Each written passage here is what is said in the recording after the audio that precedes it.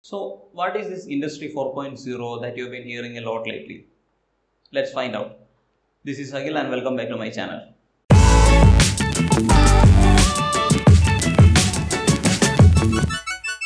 Industry 4.0 is simply the fourth industrial revolution, but it is not just concerned about what is traditionally agreed upon as industry. With the current scale of digitization in the manufacturing industry, the production methods are undergoing significant transformation. This marks the fourth industrial revolution. The first industrial revolution was caused by mechanization, steam power, and water power.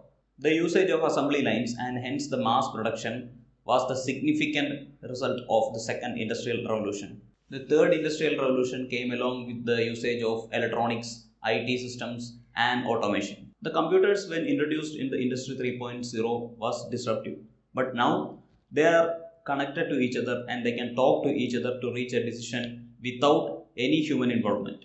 Many organizations are implementing the changes today and preparing for a future where smart machines improve their business. Here are some of the examples. Automated equipments and vehicles. There are already shipping yards that are using cranes and trucks to receive containers from ships. Autonomous vehicles can provide more efficient logistics and passenger transfer methods.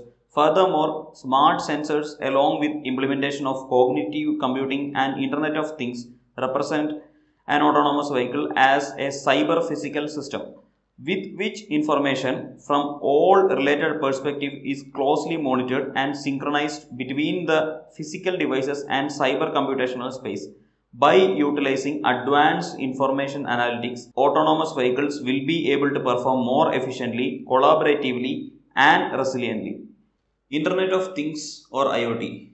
The IoT is a key component of Industry 4.0, which is actually characterized by the connected devices. Not only does this help internal operations, but through the use of cloud environment where data is stored, equipment and operations can be optimized by leveraging the insights of others using the same equipment or to allow smaller enterprises access to technology they wouldn't be able to on their own. Digital twins. So these connected machines actually collect a lot of data that can be used in maintenance, performance and some other issues. We can analyze the data to identify patterns and insights that would be impossible for a human to do in a reasonable time frame. Industry 4.0 offers the opportunity for manufacturers to optimize their operations quickly and efficiently by knowing what needs attention. Optimized logistics and supply chains.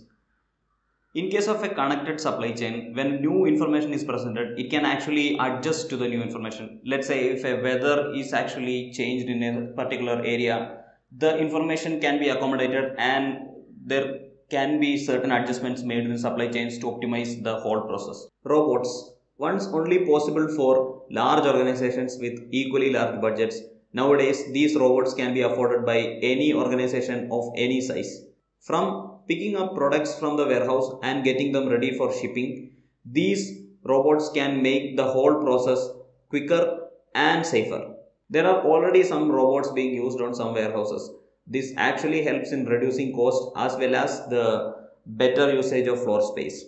3D printing. So nowadays 3D printing is not just used for prototyping, it is actually used for production. We can see 3D printed houses, 3D printed equipments and so on. So those were some of the applications of the Industry 4.0. Please comment your opinions below and tune in for similar content.